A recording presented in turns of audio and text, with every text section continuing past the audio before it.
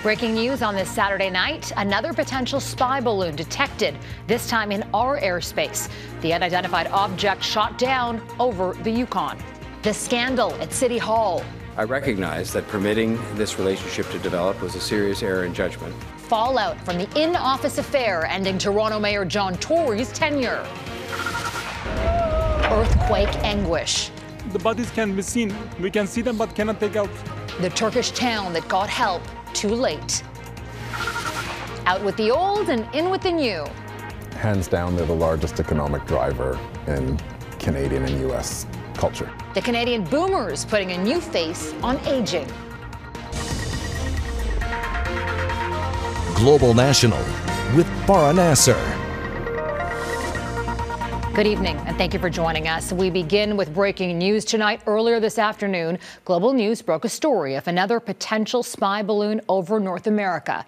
We now know that moments later, NORAD shot down a high-altitude, unidentified object. And this time, it was in our airspace over the Yukon. Let's go right to our Ottawa Bureau Chief, Mercedes Stephenson. Mercedes, what do we know? Well, Farah, what we know so far is that this was in fact spotted on Friday night, and it crossed over from the United States into Canada over Yukon this morning. And at that point, Prime Minister Justin Trudeau authorized that it could be shot down. It ultimately was shot down about 160 kilometers from the border with Alaska over central Yukon. It was flying at approximately 40,000 feet, which is lower than the first balloon, certainly.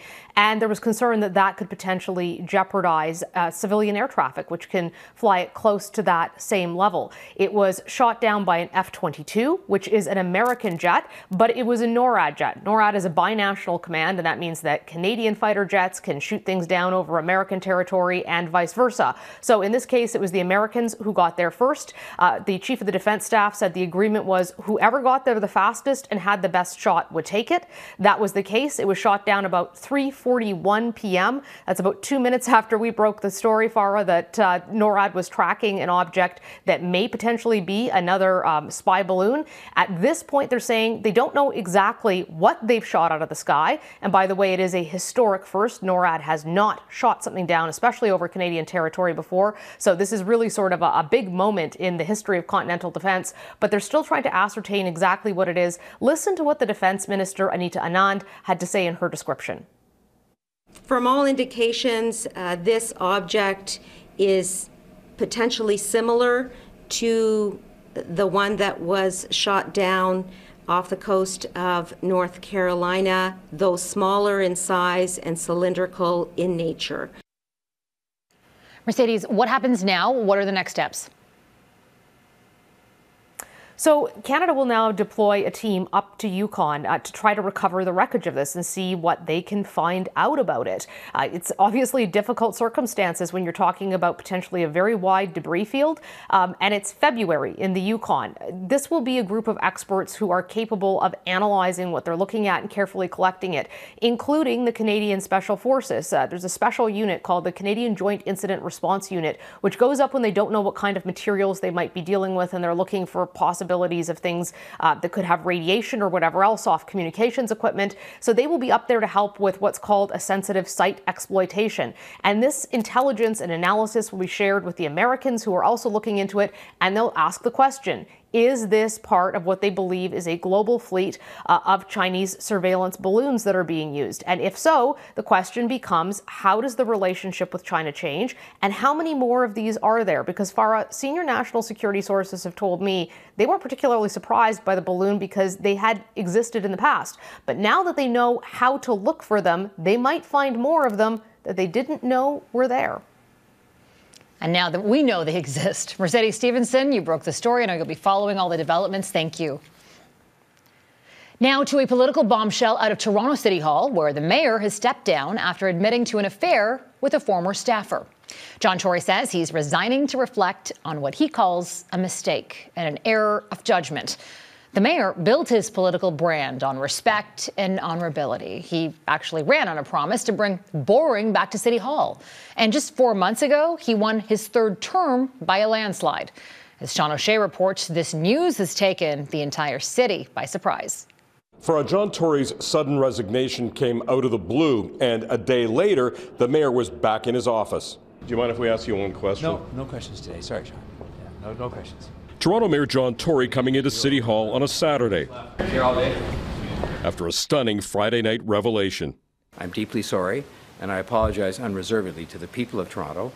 A bombshell admission about a relationship with a 31-year-old staffer. Permitting this relationship to develop was a serious error in judgment on my part. Tory said his conduct meant he couldn't continue in the job. I've decided that I will step down as mayor so that I can take the time to reflect on my mistakes. The story about Tory's affair had been published in the Toronto Star and began with a tip before Christmas and a more credible one a couple of weeks ago. I didn't really believe it. It just, he's known as No Story John Tory at City Hall for a reason. But after some digging, the tip panned out. He's been a mayor that has had a high moral standard on everything. Whatever your differences with the mayor, he was very well respected on all sides. Tory had just won his third election victory last October. To work on behalf of the people. Tory came to the job promising stable leadership, succeeding former Toronto Mayor Rob Ford, the brother of Ontario's Premier, who had admitted to crack cocaine use. Tory said the relationship with a 31-year-old staff member began during the earlier part of the pandemic and only ended in the last month. She no longer works for the city. I developed a relationship with an employee in my office in a way that did not meet the standards to which I hold myself as mayor and as a family man. No one's expecting that sort of thing to happen, especially if someone who is supposed to have our respect, represents the city of Toronto. They're never going to be as clean as we think they are. While he announced plans to leave, Tory is very much still on the job. He promised to help in a transition period. Tory's resignation comes at an especially bad time as the city begins debating its budget, one crafted largely by Tory.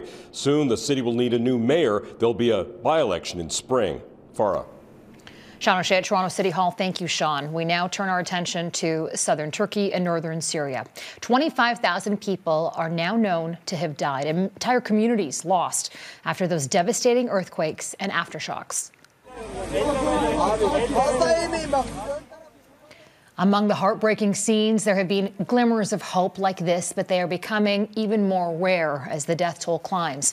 Our Jackson Proskow was the first journalist to reach one devastated neighborhood waiting desperately for help. We want to warn you, though, this report contains disturbing images and it will be difficult to watch for some. Through their tears, the people of Besni wanted us to hear their stories. We are in a very desperate situation here, this man explained. His sister's family was still under their collapsed apartment building 4 days after the earthquake, along with dozens and dozens of others. This boy told us he crawled out of the rubble through a small hole. His parents did not survive. Residents showed us bodies still visible in the ruins. They showed us video of a trapped woman crying out for help 2 days after the earthquake. They couldn't save her. One woman cried and she was alive, and we couldn't save her, and she died. But we saw her. Mustafa Karaja says he phoned every agency and official begging for help for his neighborhood.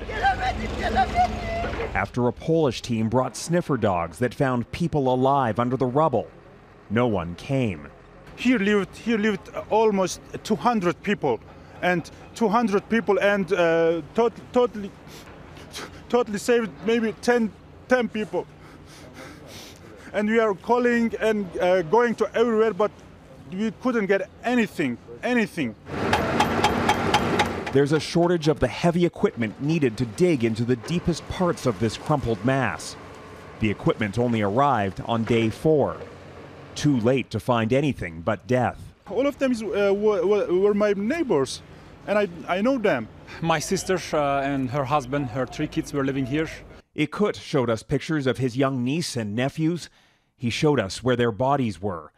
All he wanted was to give them the dignity of a proper burial.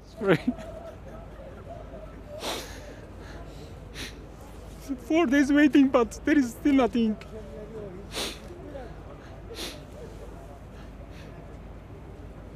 The bodies can be seen. We can see them, but cannot take out.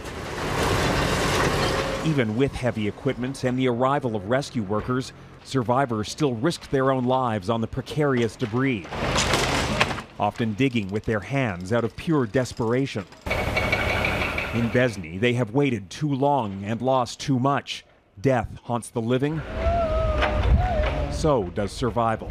For 4 days there, and it's cold, and they're hurting. And we are healthy, but it's very, very hard for us too. The locals tell us that many people had moved into these newer buildings thinking that they would actually be safer in the event of an earthquake. In the end, it was the new buildings that crumbled. The old buildings are still standing. Jackson Proskow, Global News, Besni, Turkey. Aid workers in the region are providing specialized medical and social supports for children. But as David Aiken reports, there is an increasing need to provide support to the very aid workers themselves. A minor miracle. 130 hours after the earthquake, this 4-year-old girl, Sengül Karabasek, is pulled from the rubble of her collapsed 5-story apartment building. Another miracle, her father is next to be pulled out of the rubble, but the search for Sengül's mother and hope for one more miracle continues. This 9-year-old girl, recovering in a Syrian hospital, lost her entire family, orphaned by the catastrophe of last Monday. It's just heartbreaking. We don't have numbers at the moment, which is part of the problem. I think those numbers will start to emerge, and that's urgent. I think it's going to be even more difficult on the Syrian side of the border. Providing support to children after disasters like this presents its own unique challenges. We often underestimate the psychological impact that events like these have on children. But the work of finding, saving, and caring for children can take a special toll on aid workers themselves. I think that often gets forgotten, that often the people that are the first responders in an emergency like this are actually also victims themselves. And that means taking care of the rescuers and the caregivers is a crucial component of the whole aid process. They are also suffering from the trauma. It's not easy to be there for the population and also to take care of your family and yourself. The United Nations will soon play a key role in coordinating aid for the region, and that aid will be required for months at least. We have a clear plan tomorrow or the next day to give an appeal for a 3-month operation to help the people of Turkey with humanitarian assistance. And we will do a similar one for the people of Syria. It will be a plan to deal with what authorities say is the worst disaster this region has seen in a century. David Aiken, Global News. The earthquake has also shaken up political power in Turkey. Coming up, why the disaster may have backed the country's president into a corner. The earthquake in Turkey has not only devastated countless lives throughout that country, it may have also flipped the country's political power upside down. President Recep Tayyip Erdogan is set to face an election that he called in mere months. Yet with the magnitude of destruction and the anger over his government's response in the aftermath, his leadership may now be in jeopardy. Eric Sorensen explains. In late January, Recep Tayyip Erdogan announced new elections in Turkey for this May. An opportunity to consolidate his grip on power after 20 years as president. But just 2 weeks later, the earthquake hit, and Erdogan's re-election suddenly faced aftershocks he'd never expected. With thousands dead and villages in ruin, Erdogan declared a state of emergency. The emergency powers will last 3 months, he said, which would be until just before the election. The next day, Erdogan comforted residents in one of many disaster areas. He acknowledged problems with Turkey's initial response, but later promised that cities would be rebuilt within a year. But many residents, now homeless and in the dark, are angry at the government's response. Is our state so incapable, he says? We have 30 bodies lying here. And with more than 6,000 buildings collapsed, The political opposition says regulations have not been enforced. You, Erdogan, are to blame for the disaster, says the president of the People's Republican Party. You and the construction mafia that built without standards while making massive profits. I think the earthquake could be a turning point. This analyst says the earthquake could expose the weaknesses in Erdogan's leadership. Critical posts have been filled with loyalists instead of people who have the necessary background, and that makes the country vulnerable and compounds the problems when a disaster like this hits. Another potential presidential rival is Istanbul Mayor Ekrem İmamoğlu. He has criticized Erdogan's imposition of emergency powers. Restricting social media and internet communication, he says, represents fear of the truth and weakness. Erdogan could, however, use those powers to political advantage. He can further limit the room for maneuver of these political parties and political actors, which is a huge concern ahead of the elections. Erdogan is a pivotal figure on the world stage. He has deftly navigated membership in NATO while maintaining dialogue with Russia's Vladimir Putin. But for now, he will need all his political skills at home to persuade the people of Turkey before the coming election that however grim the death toll from the earthquake, he and his government are not to blame. Eric Sorensen, Global News. A sound body and mind ahead, how the Special Olympics is boosting the mental wellness of its athletes.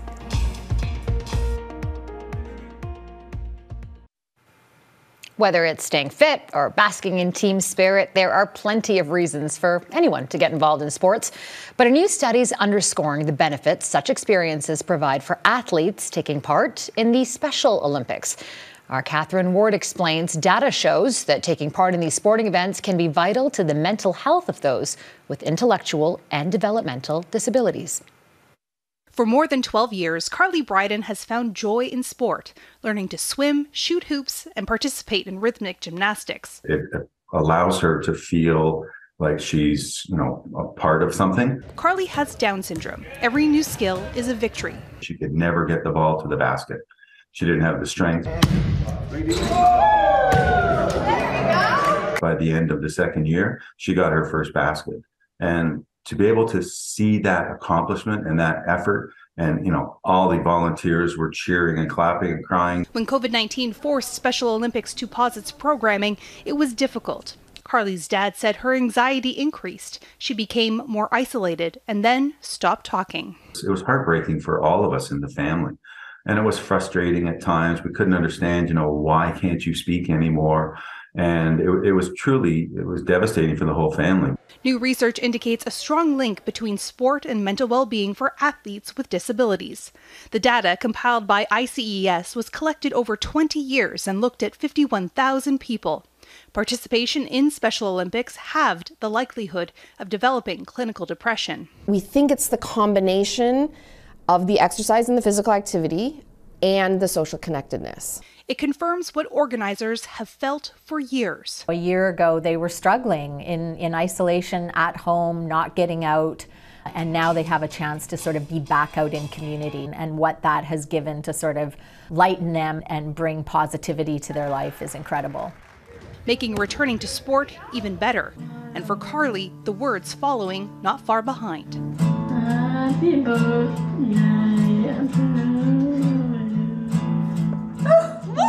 Catherine Ward, Global News, Toronto. Next, you've heard of influencers. Now meet the old fluencers, the baby boomers that are reinventing what it means to age.